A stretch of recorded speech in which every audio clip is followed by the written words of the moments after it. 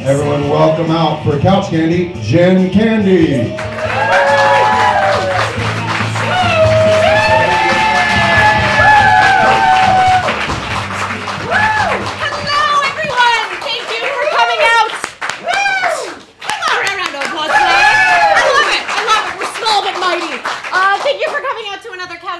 I am your host, Jen Candy. For those of you who don't know me, my father was the late, great John Candy.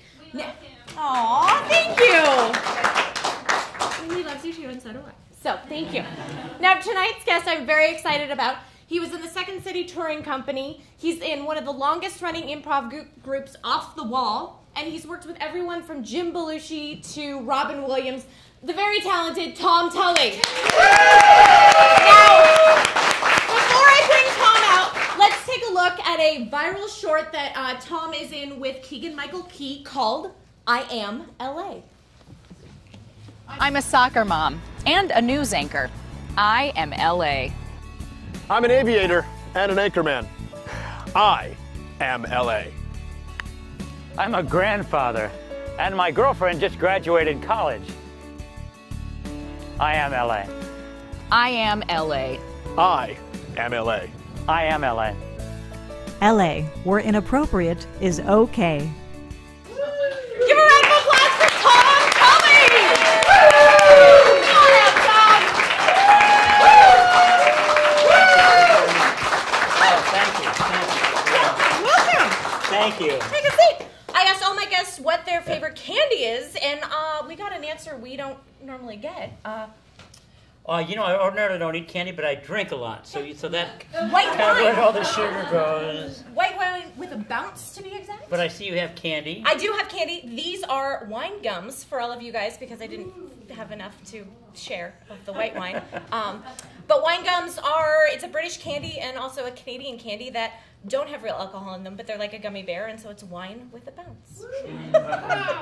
So there we go. Well, welcome. Thank you so much for doing this, Tom. It's a pleasure. It's a pleasure. Yeah, I was just going to say, so you started off at Second City in the touring company. Right. Well, I worked with Del Close. He was a great director. And actually, he started off another company called the Reification Company. Okay. And that's where I worked with Bernadette Burkett and Danny Breen and all those people. I did touring company in Europe, basically. Really? Yes. We had a lot of fun. They start off, just in a van in Wisconsin in I February, know, but you went to Europe. I was very fortunate, and we played in Vienna, Wow. which was really an interesting city because they were great audiences, but very dull when you met them. It's very odd. I never quite understood that. And of course, in Ireland, I did the Second City thing in Kilkenny 3 times. Really? Yeah, so that was really fun. And I've also done a festival up in Edinburgh. Wow. With my group Off the Wall, so that's a lot of fun. That's amazing. Now, when you were on tour with Second City out there, was there any crazy stories that happened? Yes, I forgot until just before you mentioned you were going to ask me that. I realized here's what happened. This is Tully Castle, and it's in Ireland, and so we had a day off in Ireland. Now the deal is Michael McCarthy put together a group with Timmy Kazurinsky and George Wendt. And the second year, Bill Murray hosted it, but George was the first year. And anyway, so I went the first year with the gang, and I rented a car. And we had a day off, and I was going to drive up to Tully Castle, which is in the north. Now, you have to understand, it's two countries in one little area. So that Northern Ireland is not Ireland, but the borders are open. So I drove through Northern Ireland, and I stayed the night in Kilkenny. And then I came back down early in the morning, and I stayed up in Donegal, And I left Donegal, and then I went to Tully Castle, which is this castle right here. Here, I can hold it up. Oh, you good. Guys. Tully Castle. And so there it is. It's a ruin, of course. The Tullys murdered everybody centuries ago. But there were the McKeever brothers. We had a bunch of sheep out there, and they go, "Oh, you're here to retake the castle, are you?" And so we laughed and thought, "Oh, that's good." So now I'm going to get back to the show, and I didn't know that this was the one day ever that Prince Charles chose to visit Dublin. And of course they didn't pre-announce that, but they thought word had gotten out and that they were sending a gunman down from the north. And I had a rented car. And you have to understand, on a bank holiday, which this was in Ireland, there's nobody on the roads at all. It's amazing. And so I was the only car coming. And so they stopped me, and they had about 6 or 7 guys with Uzis right on top of me, like boom, like that, before I have a chance to do anything. And a very nice guy with a beret and a mustache came out, and he said, "Oh, good morning," and I said, "Good morning," and I realized I hadn't identified myself as an American yet, and he goes, "Where are you headed?" And of course I was going to go to Kilkenny, and now I'm looking at the Uzis pointed right at me, and my throat gets really tight, and so I honestly, God, true story, I go, I'm going to kill I'm going to kill and I couldn't get Kenny out.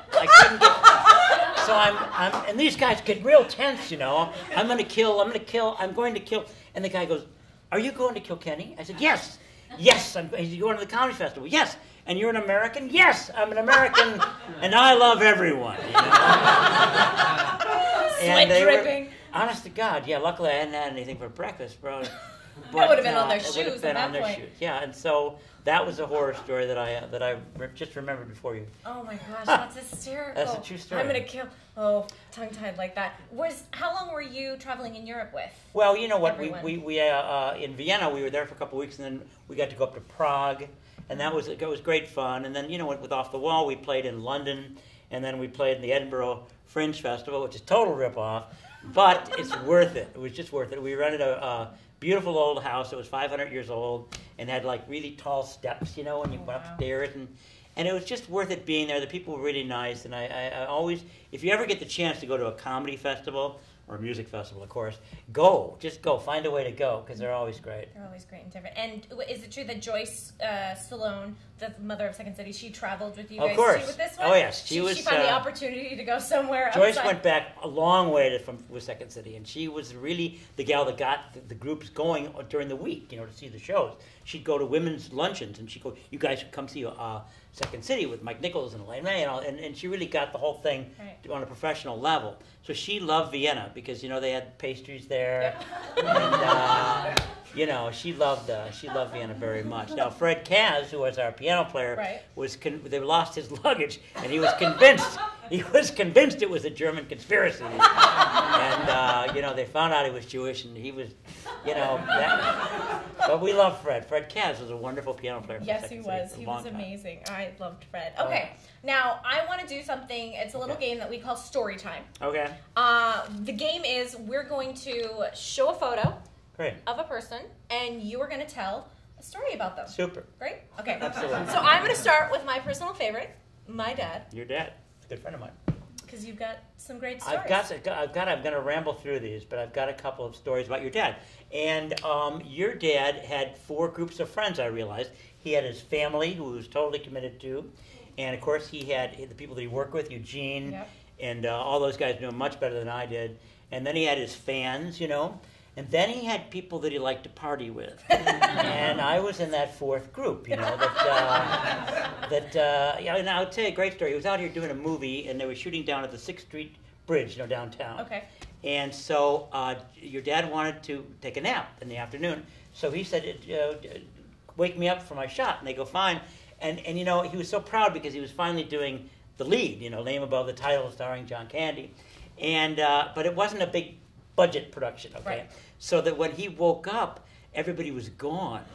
And there was an African-American security guard, an older gentleman, who was sitting there, and John comes out in his robe, and he goes, "Where the hell is everybody?" And the guy goes, "Hey, who are you?" He said, wait a minute, I'm John Candy, I'm the star of this movie. Where the hell is everybody? He said, "Oh, Mr. Candy." "Oh, yes, sir, they all went home. Yep, they wrapped for the day." He goes, "God damn it." So this is before cell phones, so he found a phone, and he calls me, and I said, "John, this isn't, going with the wind, okay? You're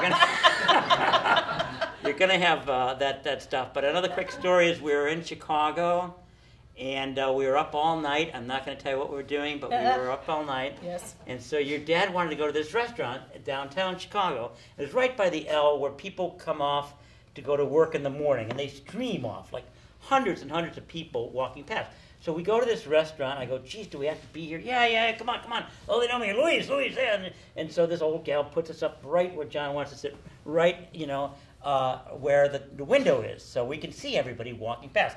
And believe me, you don't want to work in Chicago on a nice day like that. They were everybody was mad that they had to go to work. It was 7:30 in the morning, and you could see them walking by angry to have to go to work. And your dad, of course, ordered everything on the menu twice, and sits there beaming, and rough night. And I go, John, why are we here? I'm tired. What are we doing? And he goes, I want to watch these people go to work because I don't have to.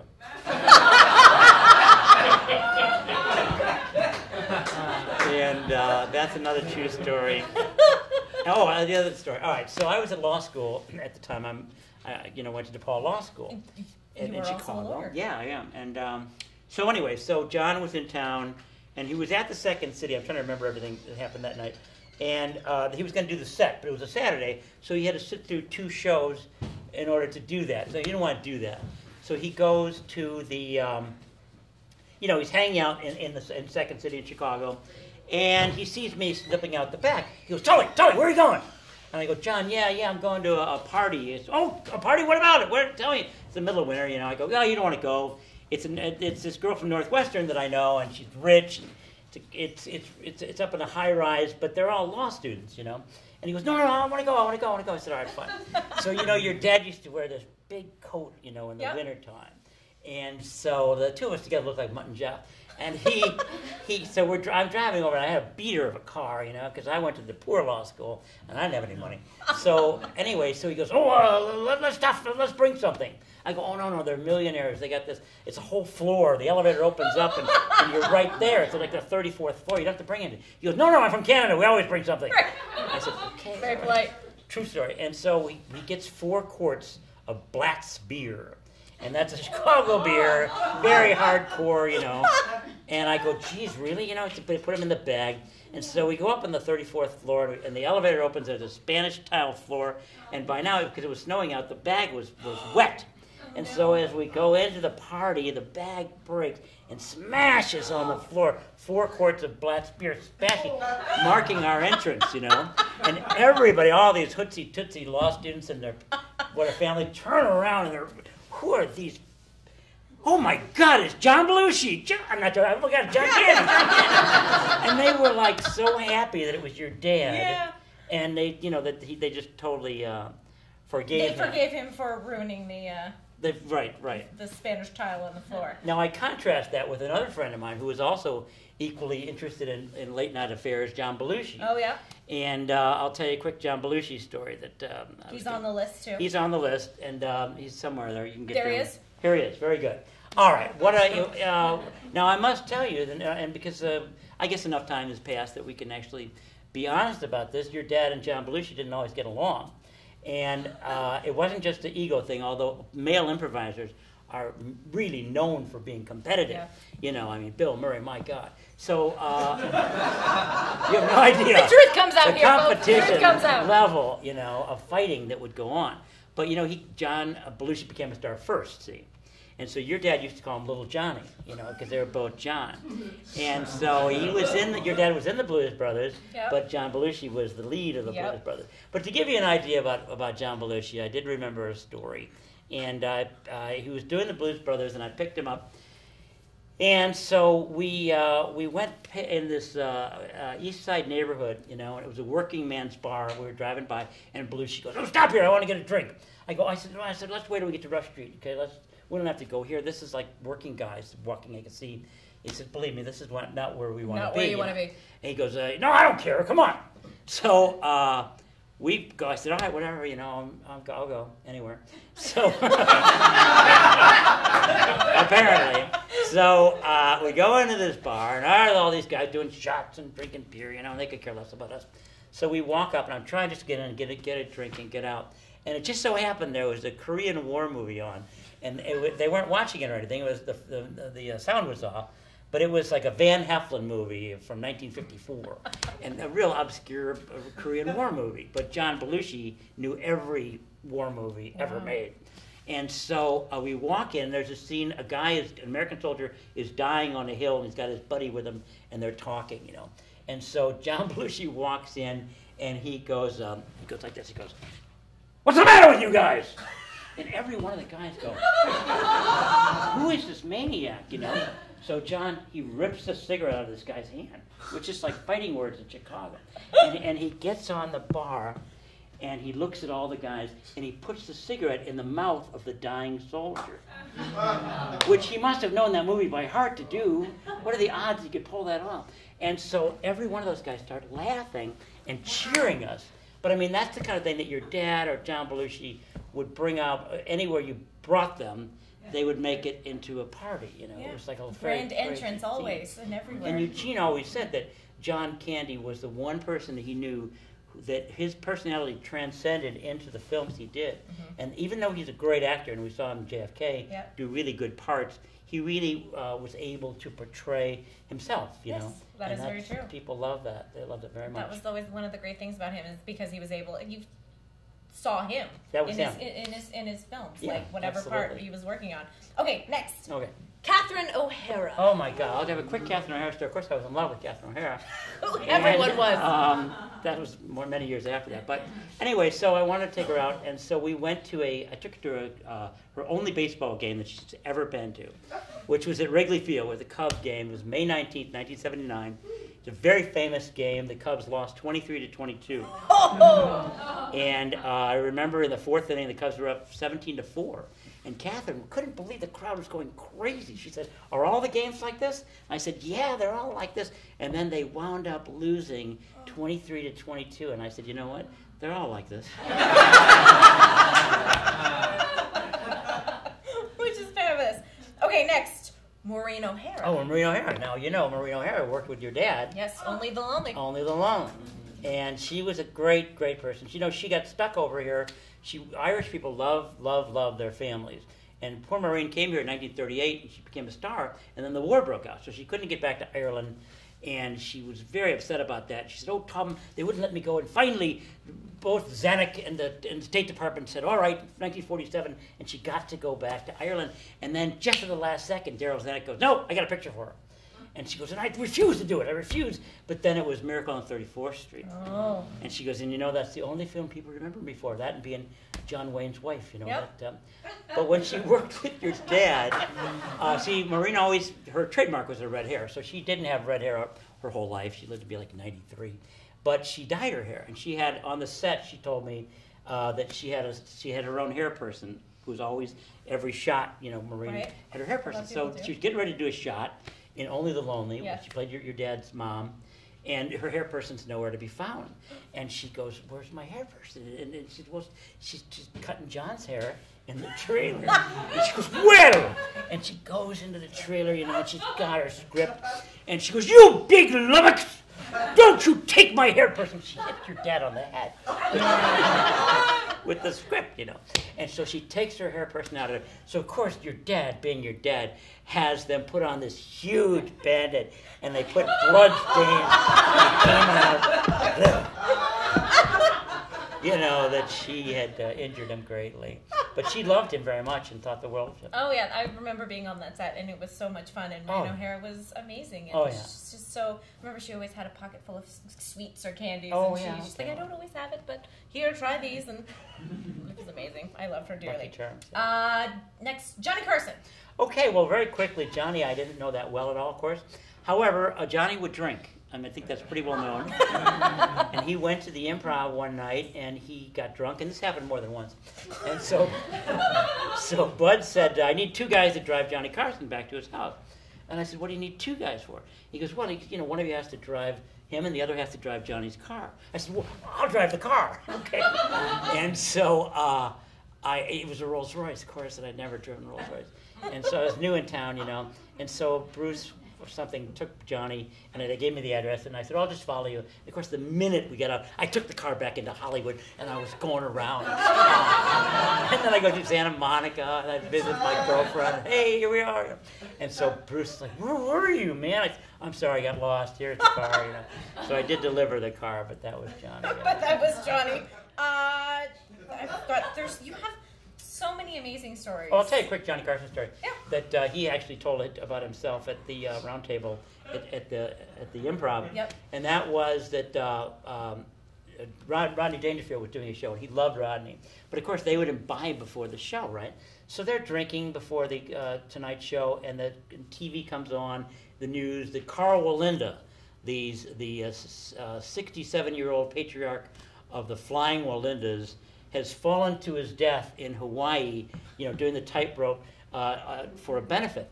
And Carson goes, benefits. And Dangerfield goes, they'll kill you every time. I love it. I'm interested to hear about the story about JFK. Well, that actually was an event that happened. I turned 10 in Tennessee in 1960. Yeah, and December 23rd.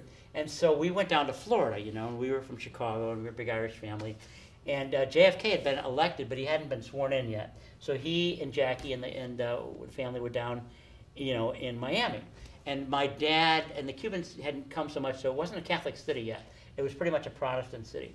And my dad didn't like crowds. So he had read that there were 2 churches on the north side of Miami, and they said which church he was going to go to. So he said, well, let's go to the other church. We don't want to, that was my dad, he didn't want to deal with it. Well, of course, at the last second, the Secret Service switched churches.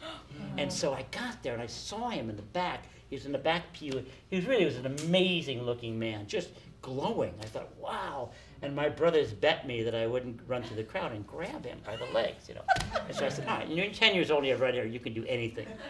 And so I did. I ran up and I grabbed him, and he patted me on the head. The Secret Service guy grabbed me, and JFK goes, oh, that's all right. He goes, hello there, young fella, and patted my head, and that was it. That was my JFK story. That's a great JFK story. It did happen. A lot of people have JFK stories. Thank you. We have a photo of him there. Oh, wow, that's amazing. My brother has it. Oh, JFK. Mel Brooks. Well, Mel was terrific. I wrote his name down because everybody loves Mel so much. But I just remember going to Kenny Mars's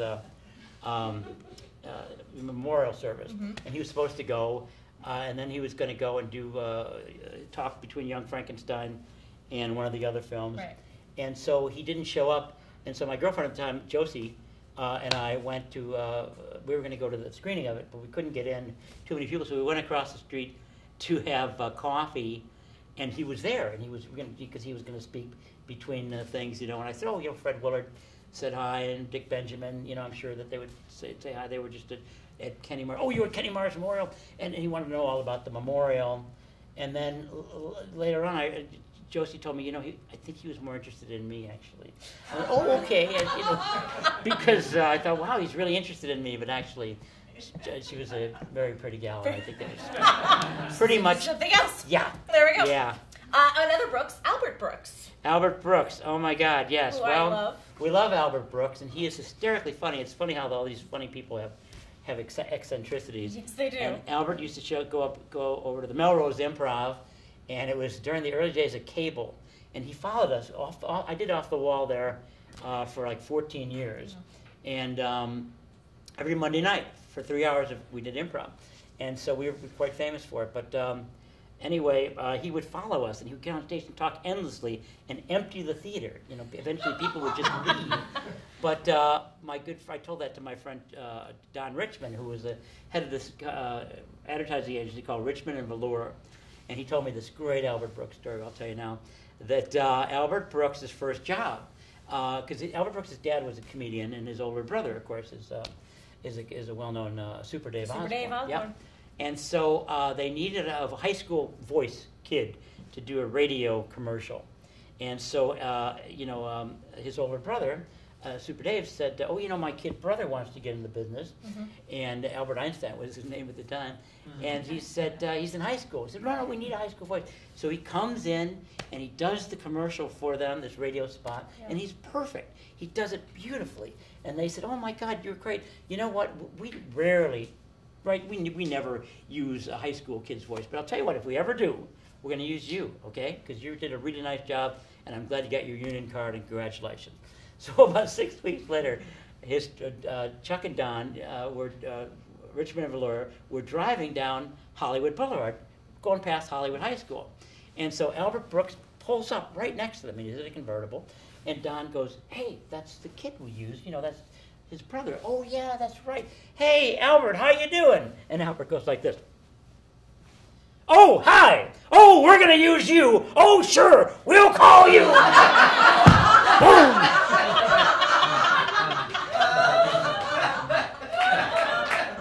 And they sit there. Can you believe that happened? But I believe it happened. I do believe it happened.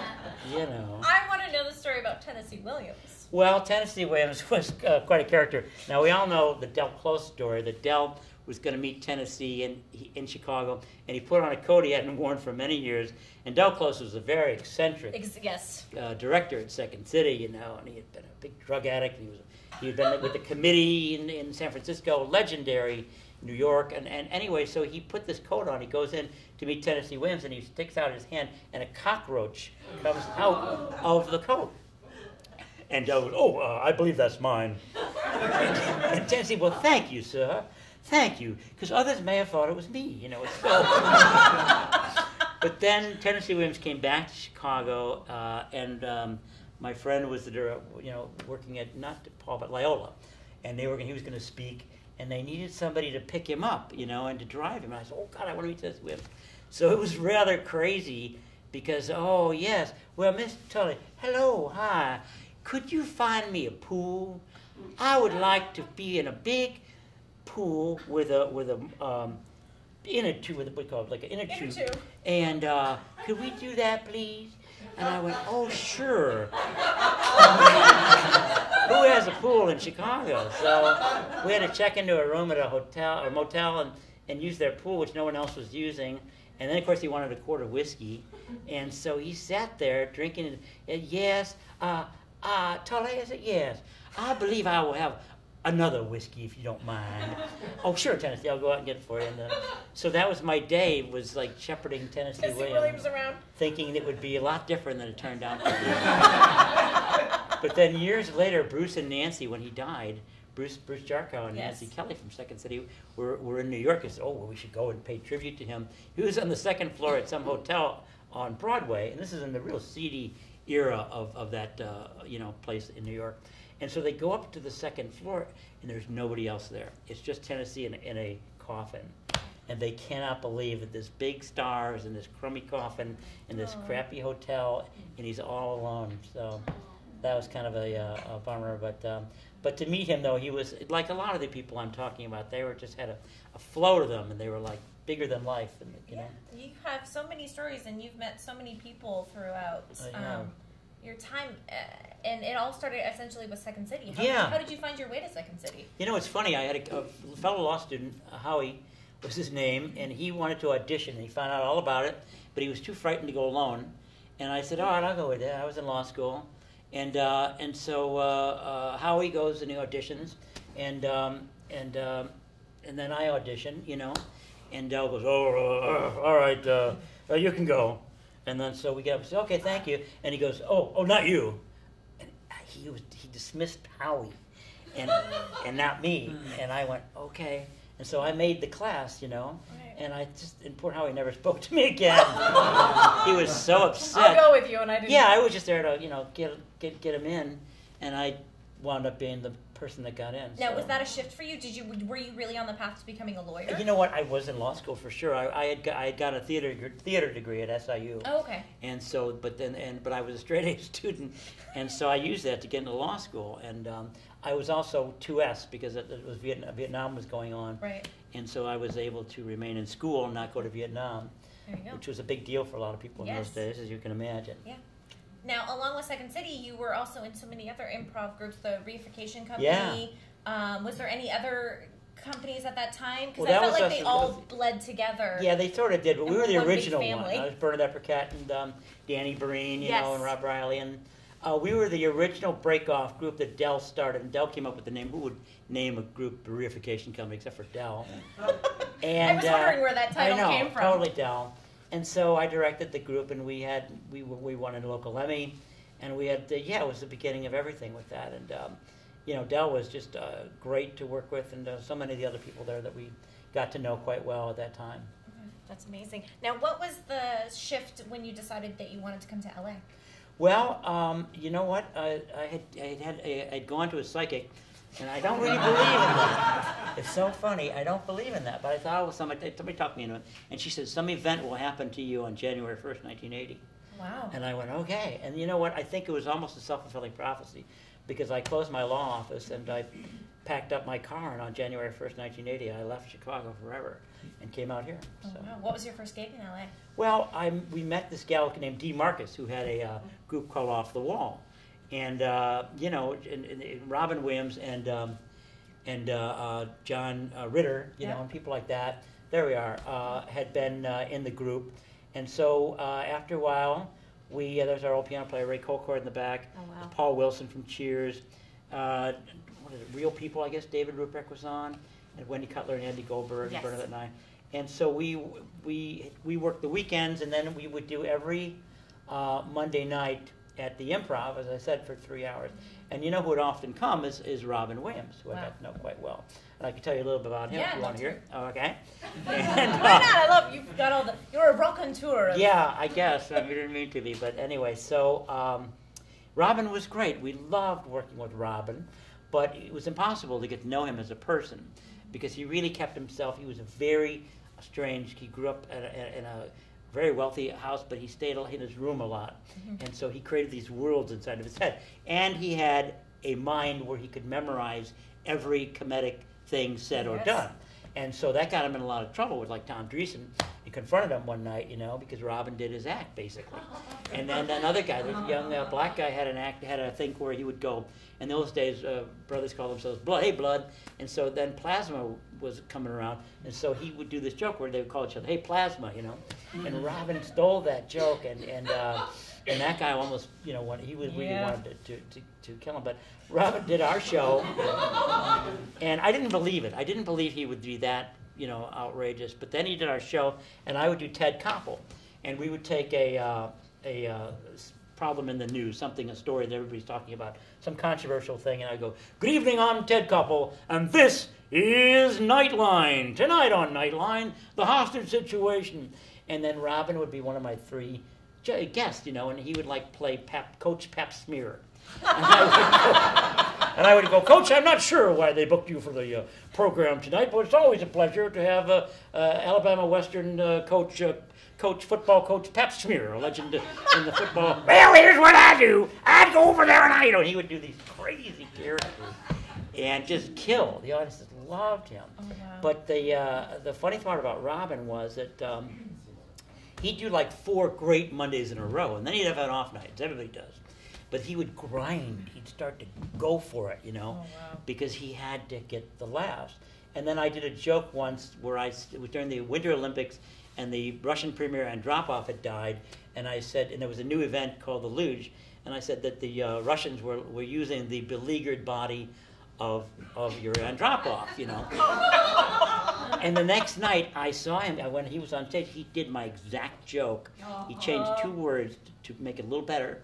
And it's the highest form of flattery. It really is, because I was getting these huge laughs, but it was somebody else doing my material. It's very odd.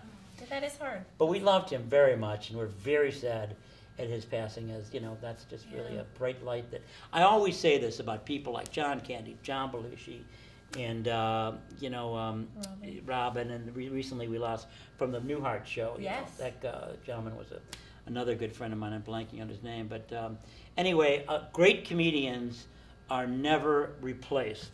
They're only endlessly imitated. And that if you think about it, an actor like Clark Gable will be replaced someday by George Clooney, you know, or Tyrone Power will die and Brad Pitt will come along. But somebody who's funny, they're uniquely funny in a way that only they can contribute to the world. And people like that, again, are never replaced. It's a good outlook. I don't think, you know, I've never thought of it that way, but that it's true. Yeah, definitely. It's very they have much that certain persona. Yeah.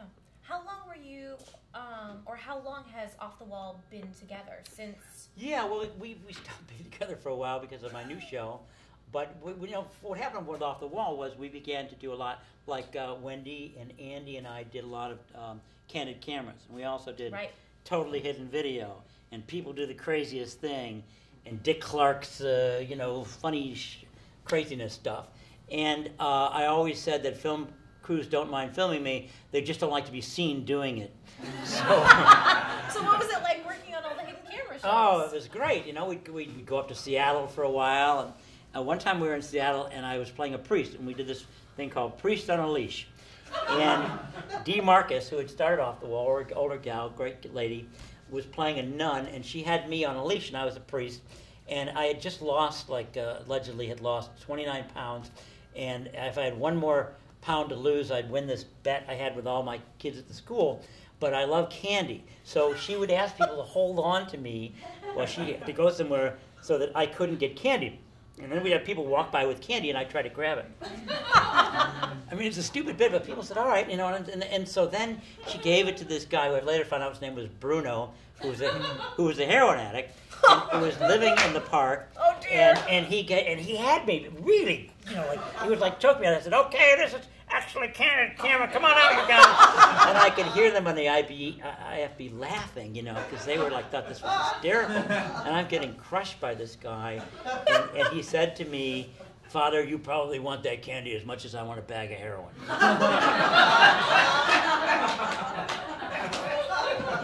So that was, yeah. That's amazing. That's candid camera for you. We did it all over the country. We went to Boston, Chicago, and Florida, and we found out that different audiences, people in different cities react differently. People in New York are much more animated. People in Arizona are like, like the doll factory, like nobody reacted. We would do all this crazy stuff, and no one would react to things. So that was very interesting to see how different cities were, How long did you do that for? We did it for 2.5 years. Wow. And it was with Dom DeLuise, who was a wonderful, wonderful man. Amazing. Very funny guy. Oh, wow. So the show that you're currently working on right now, which is called Top Tune. That's right. That's which the show. I actually have a clip, a little snippet of, oh, good. and then we can have questions.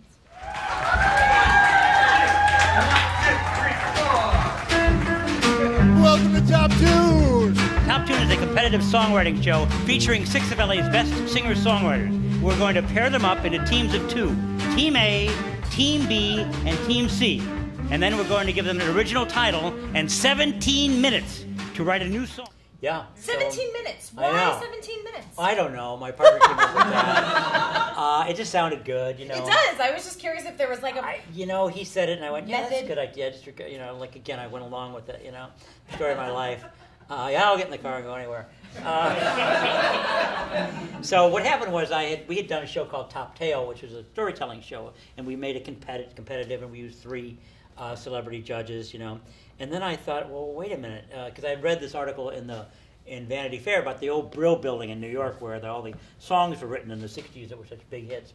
And so Jerry Geffen and his partner were young guys, and they wrote big hits, but they had been sloughing off all week. And so the secretary goes and says, hey, you guys, you have a meeting with the vice president in an hour. And they remembered they had promised this guy 3 new songs. And they had nothing. So they challenged themselves, and they said, we're going to write 3 songs in 1 hour. And the first 2 songs were eminently forgettable, but the third song they wrote in 5 minutes called Who Put the Bump in the Bomb Shabomp Shabomp. And it was a big hit. It wasn't a great song, but it had humor, and it sold over 1 million copies. And I said, damn it, if somebody can do that for write a song in 5 minutes, we can have 2 people that have never met write a song in 17 minutes and then perform it. And the show has turned into a hit, and we have a deal coming with it. And Keegan was one of our celebrity judges. Yeah, I was going to say, who were some of the judges? Joe Mantegna, and we had, we have a musician and a comedian and an actor. So we've had Rick Overton and Don Myrera. And those are the judges? Yeah, and there's 3 judges.